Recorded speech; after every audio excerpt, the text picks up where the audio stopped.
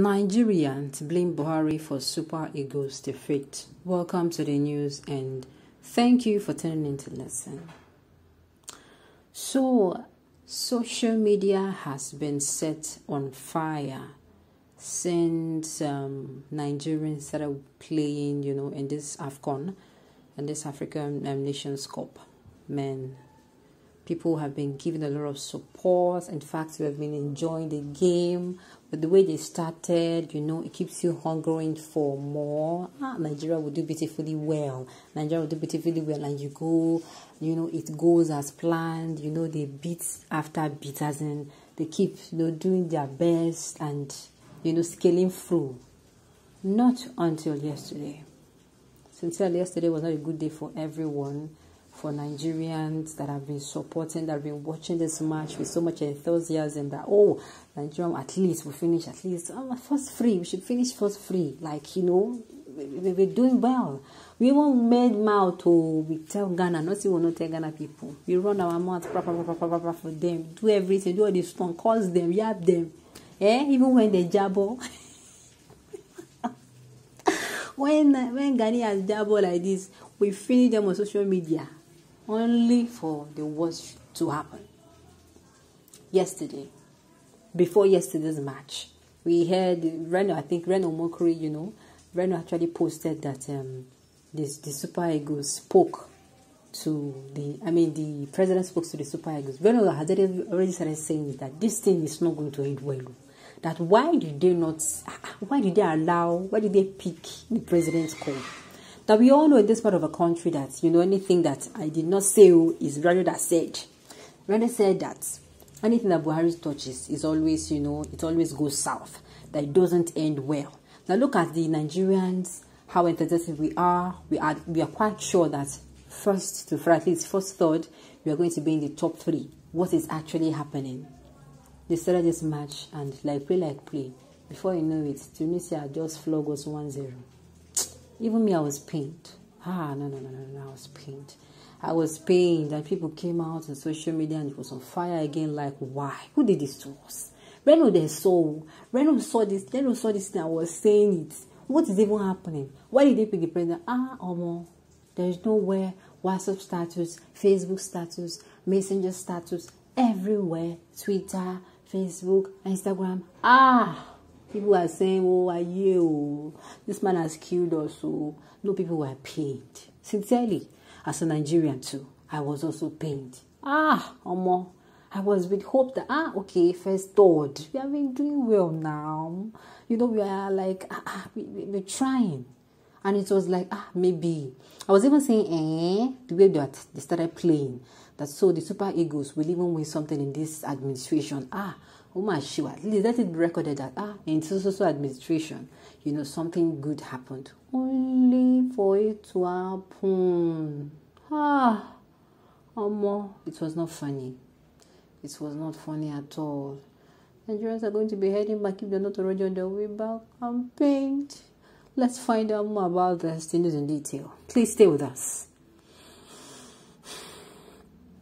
Nigerians are blaming President Muhammadu Buhari for the failure of Super Eagles to beat Tunisia that struggled to qualify for the round of 16. Nigeria lost 1-0 to Tunisia at the renowned Adija Stadium in Gora in Cameroon. The Nigerian team was stunned by the Eagles of Carthage in a match that was predicted to go in the way of the Super Eagles. Unfortunately for the favourites, they were defeated by the Tunisia, whose 12 squad members and 5 coaching crew members missed out due to COVID-19. Buhari on Sunday charged the Super Eagles to continue to make Nigerians happy on defeating Eagles of Carthage.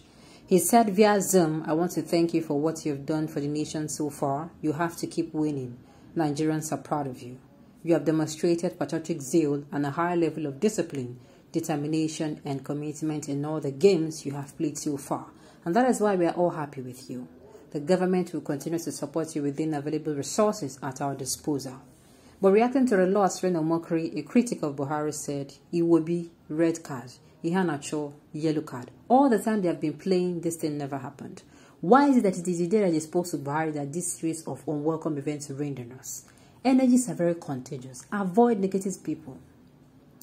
Someone also tweeted, the second I heard Buhari called the Super Eagles, I knew it won't probably end well. Weary face. There is something about Boo and how he expresses himself. The effect is always slow and uncertain. Another tweeted, never considered first until he recalled them. No red card till he recalled them. What he cannot destroy does not exist. Another also wrote, we considered a goal, got a red card. He would have listed sports and achievement if we had won. Sincerely, why didn't he just give Obsi Banjo to his old pass his message? Eh? I'm still pained. Like, my heart is shattered. My heart is shattered. It's been a long time since we've had this kind of excitement. Believe you me, this brought families together. Families sat down to watch this together. Like, no. People were like, let it be that. Let us even win a game. Not until Sunday happened. I am pained and like teary. It is so sad. Sincerely. Anytime he speaks to Super Ego, it must end up in cry. Red Omokro already tweeted it before they start the match. Why would they allow Buhari to speak to them? The last time he checked, anything Buhari touches hand must be a failure. Even Anthony Joshua, after turning his belt, he lost them. True talk, sir. We're all in trouble. God help us to survive these evil times. Nigerians too. We are very funny people, I swear. In the midst of us crying against our loss, crying about our loss, we are also cracking up ourselves. My God. He touched the live pigeon. And forced it to fly, but he could not. On the last October 1st Independence Day, he touched the dove and exposed it to fly. Unfortunately, the dove could not fly. Chai, what a contagious failure. He touched the economy and it collapsed within months to Fiakwa. Oh my God.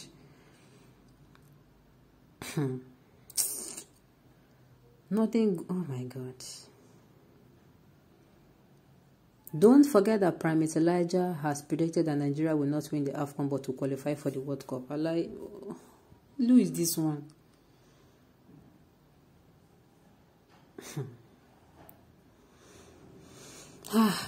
Buhari is the same as Akufo-Addo. Anything he touches brings on. Sincerely, Nigerians, these people are really cracking me up.